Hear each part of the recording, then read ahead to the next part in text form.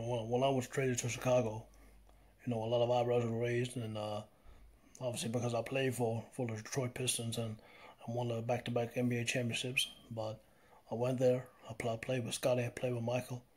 Michael for me was like a god. When what was cool about those guys was, and Phil too, was that they let me do my own thing.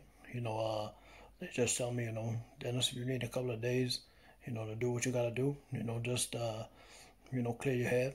Of course, I do that. You know, I got to see all the tits and ass in the world. I got to gamble, got to go wherever I wanted. And I just wanted to party. That was it. I was just a man for partying and some good fucking times. I felt there was a lot riding on that season.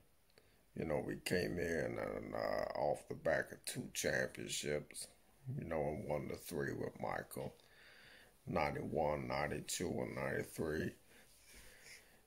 But I felt that we were a team of good players, but I felt a lot of disrespect from Jerry Krause. He wasn't treating me right.